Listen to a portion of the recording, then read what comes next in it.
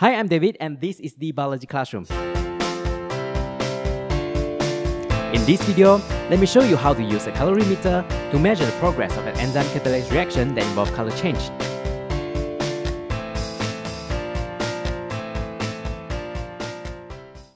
A colorimeter is a device used to measure the light absorbance of a substance. This is a simple diagram showing you how a colorimeter works. You have to place the solution you want to investigate into a small tube-like container called a cuvette. Then, allow light to pass through the solution. There is a light detector that can detect the amount of light passing through the solution under investigation. The higher the concentration of the colorant in the solution, the higher the absorption of light. Less light passes through the solution and is detected by the light detector. You will get a larger absorbance value. On the contrary, if the color intensity of the solution is low, less light will be absorbed. More light can pass through the solution and gives a smaller value for the absorbance. Do notice that sometimes the result is expressed as the percentage transmission of light. It means the same thing, but it shows how much light can pass through the solution. Percentage transmission for a clear solution will be very high, and for an opaque solution, it is low. Milk contains the protein casein. It is broken down by protease enzymes such as trypsin.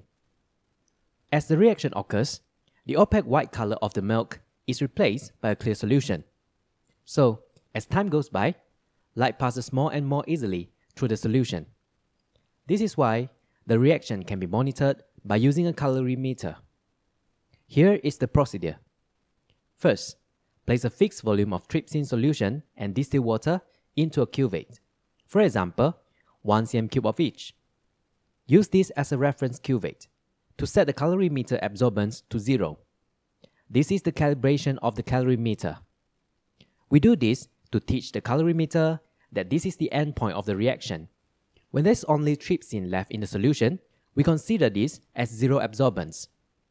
Then, measure 1 cm³ of milk solution into a second cuvette. Add 1 cm³ of trypsin solution to the milk in the cuvette. Mix them well, and place the solution into the colorimeter. Start the stopwatch immediately. Record the absorbance, and then do it again at fixed time interval. For example, every 15 seconds for 5 minutes, or until there's very little change in the reading.